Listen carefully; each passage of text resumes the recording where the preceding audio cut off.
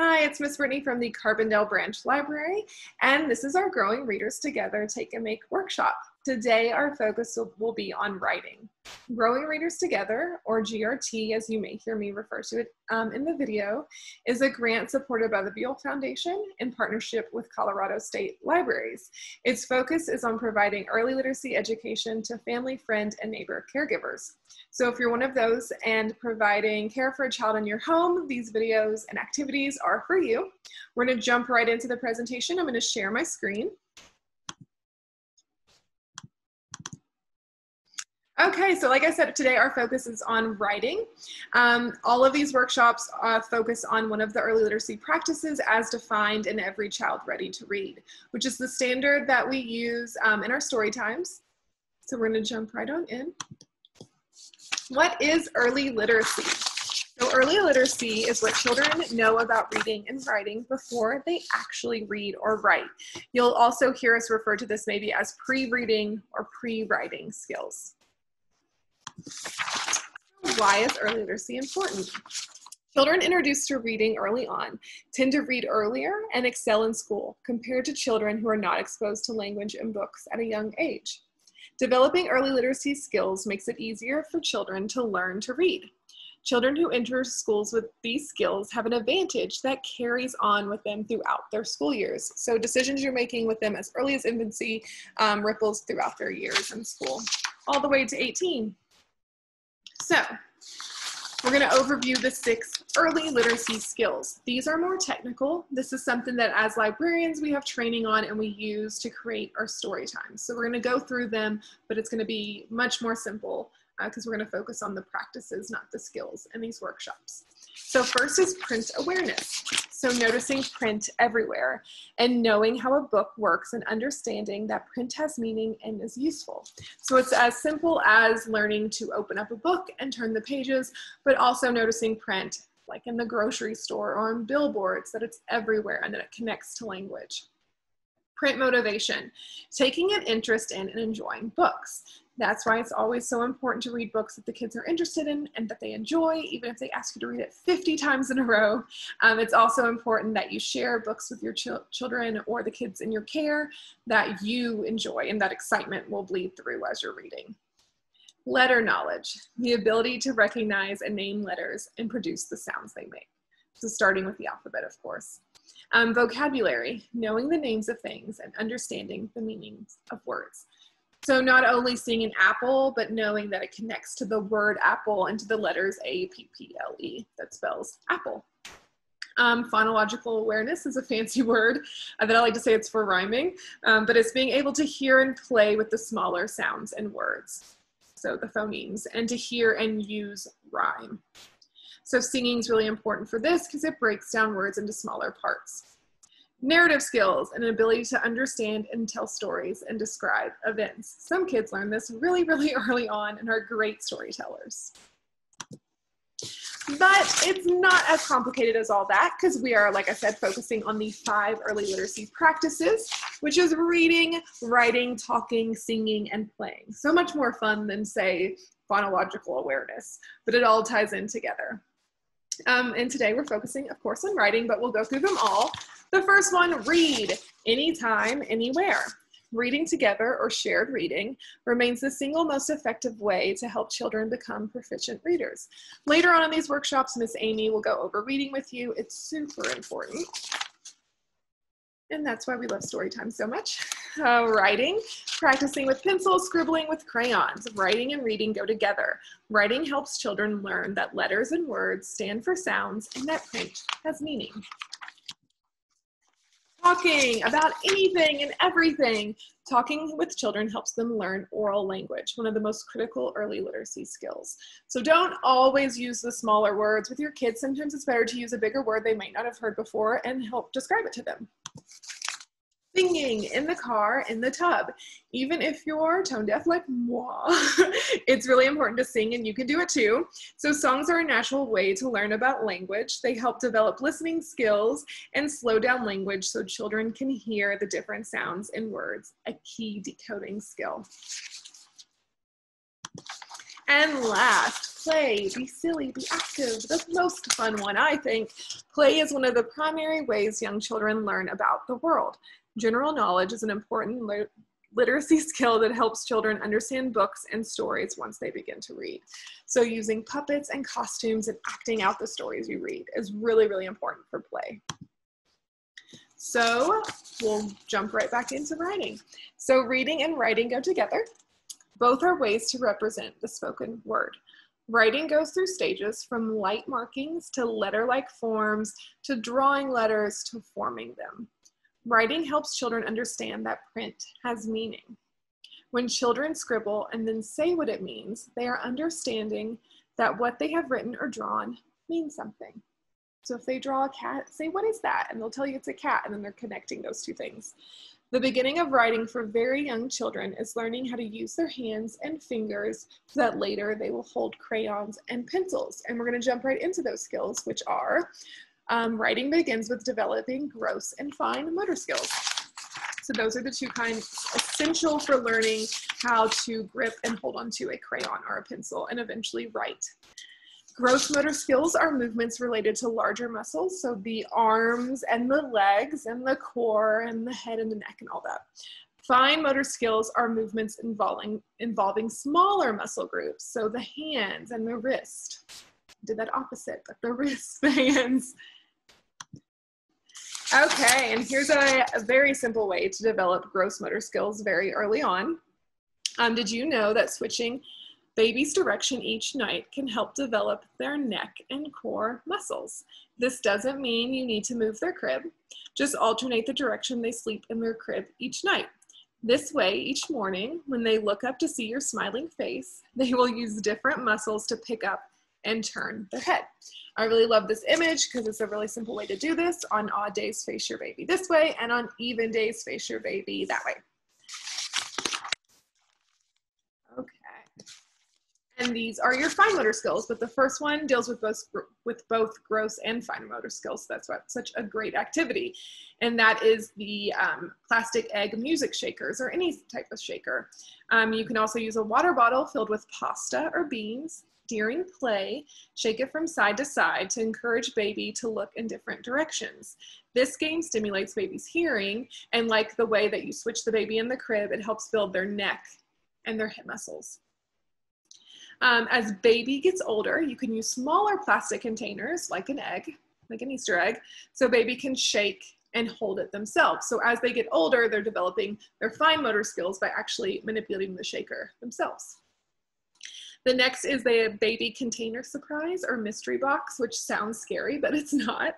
You can stuff some squares of fabric into a baby wipe container and let the baby pull them out. Fabric should have different textures and colors to stimulate sense of touch and vision. So they're using their grip when they reach in to grab different things, and the different textures help with sensory. Both really fun activities that you've probably seen me use in story time as well. Next, we're gonna go over some very basic pre-writing and writing milestones.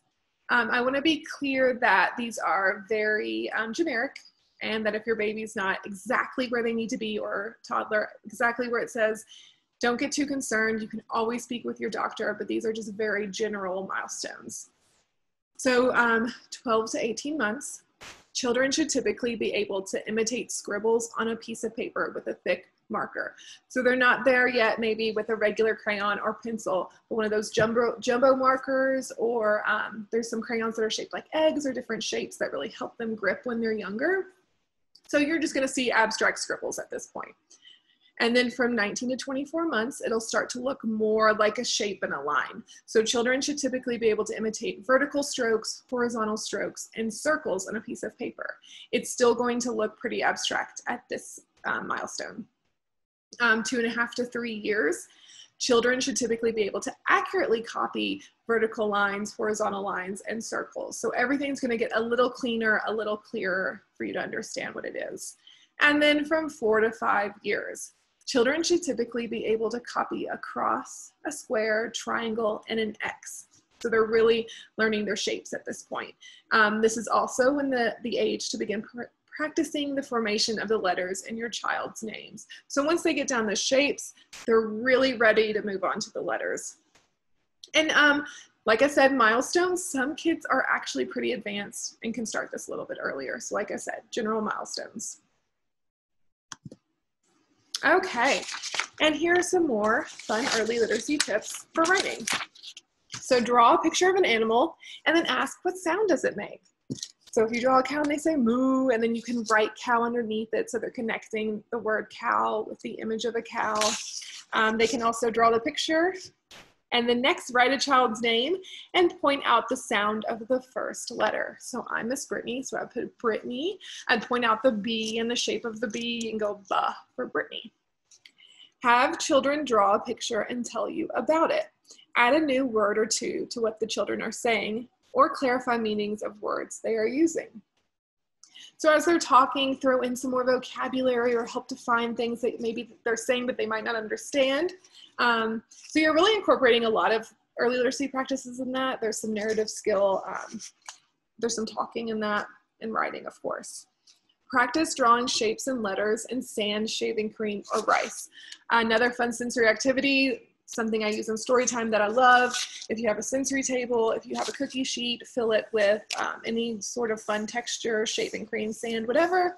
They can trace shapes, pictures, letters. It really adds a fun element to learning to write, and they're also still using their fine motor skills. So really important. And then have children draw pictures for a story and write what they say. So they're illustrating the story and then you're writing beside the pictures what it actually is, so they can connect the two things. All very easy things to do at home. Okay, and here are some fun books you can get. You can either purchase them, a lot of them are available at the library or through Prospector on our catalog. One of my favorite is Eating the Alphabet by Lois Ehlert.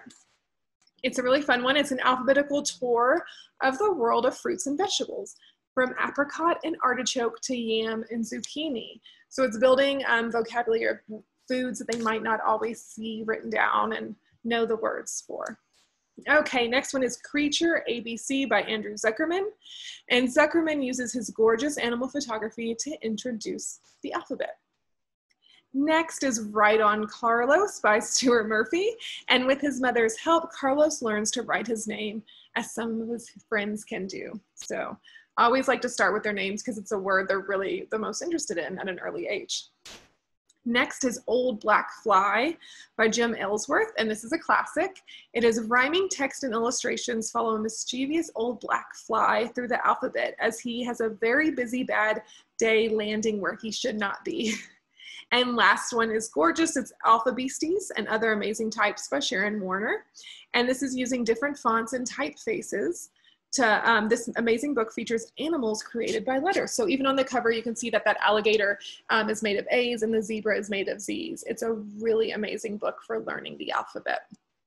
Okay, I'm gonna turn off my share screen so I can show you our circulating writing box. Okay. All 6 branches have 5 early literacy practice kits that you can check out. This one is the writing tote, and it's full of books and activities that focus on writing. I'll put this over here. The first thing is Letters ABC. When you open it up, you can see someone else had a lot of fun with this and I didn't quite get it cleaned off, but it's a dry erase marker and they're learning to trace the alphabet. The other pages should be better. There we go. So it does come with this black dry erase marker, but also some dry erase crayons that are really, really fun too.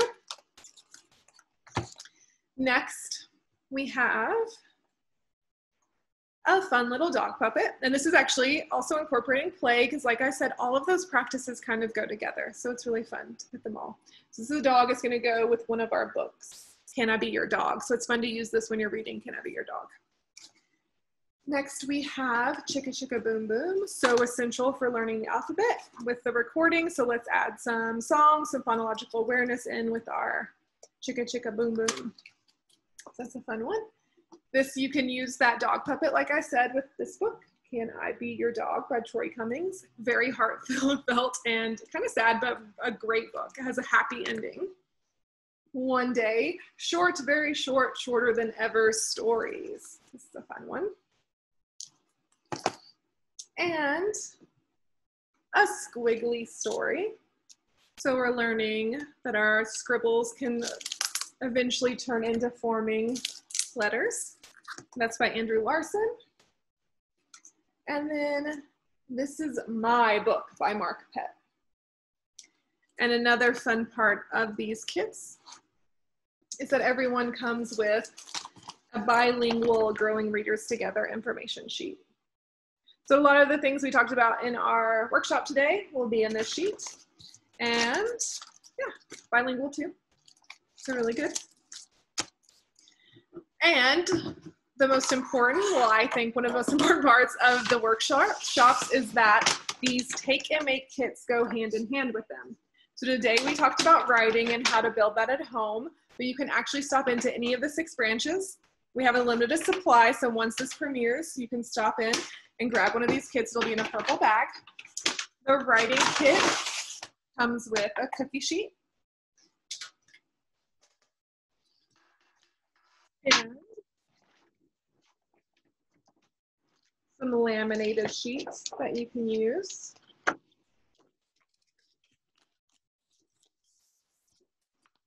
Okay, and there are a lot of fun activities in it. You also get alphabet magnets with each kit. The first activity, you should all have these sheets that are squares with these images and words on them, and you're going to cut them out. And since this is a kit I'm actually handing out, I'm not going to cut this, but you can see that you would just cut it into the squares. And then we would place our rhyming laminated down on our cookie sheet so it's front and back. So I would say I place this one on there. We have cat and we have moat. It might be turned around for you. Then you would have the kid, you would cut out the squares, and then the kid or child would find one of the images and place it down that rhymes with that word. So for cat, they would put rat, and they would just place it right on the board. There are other laminated sheets that have words, and they can use their little fun alphabet magnets to spell out the words. You could also have them put down all the magnets in order of the alphabet, so they're ABCs in order, and you can check their work. There's a sheet that goes with it that has the alphabet with missing letters, so they could fill in the missing letters with their magnets. And not included, but also fun, you could use this as like the sensory activity we talked about. So you could fill it with sand or shaving cream or rice, and they could trace. They could use the sheets for reference on how to spell, or you could also put the magnets along the top of the cookie sheet, and then they trace in the shaving cream underneath it. So we really love this activity because there are so many ways that you can use it, not a lot of prep, and very easy. So like I said, they're available at all 6 branches. To pick up the day that this video premieres, you can always give us a call if you're interested. And this is going to go along with all of the workshops. There will be a different activity. And thank you for listening today, and I hope you learned a lot. See you soon. Bye.